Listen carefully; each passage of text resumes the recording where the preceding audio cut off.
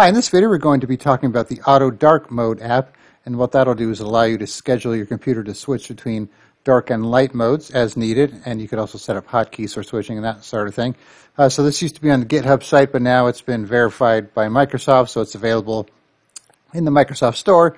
So just do a search for Auto Dark Mode and just look for this icon here, and there's the author right there, so you know you got the right one. So once you have it installed, it'll be, with your regular apps here. And there's several different sections to it, so this is the one we're going to do in a minute here. We're going to set a custom hours for our dark mode to turn on. So you could also do the switch mode section, like don't switch when playing video games. If you have a laptop, you could check this for power devices. And here's where you set up your hotkeys. So if you want to do like Control Q or something like that to turn on dark mode, you could do so there.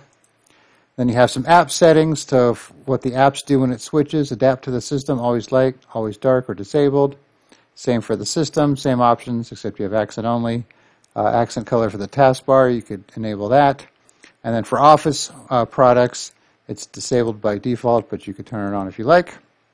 And then for web browsers, you could get an extension that'll have them respect the system theme, so change with it. So for Chrome, Firefox, or Edge, so you can click on that to get that.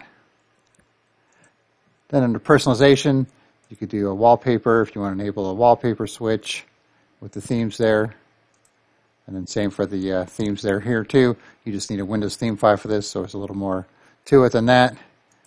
Then you have the settings, what kind of clock, 12-hour clock is default.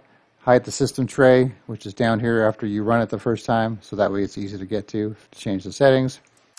Color filters, energy saver if you had a laptop, change the language, check for updates, automatic update check.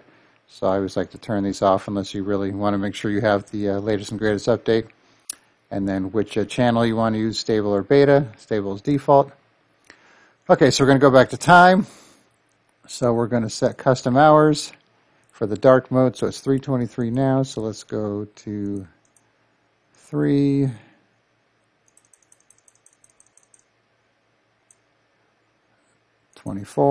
p.m.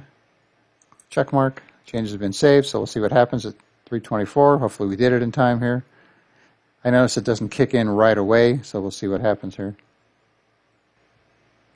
Okay, so like I said, it wasn't right away, so it took probably 20 seconds after it turned to 3:24.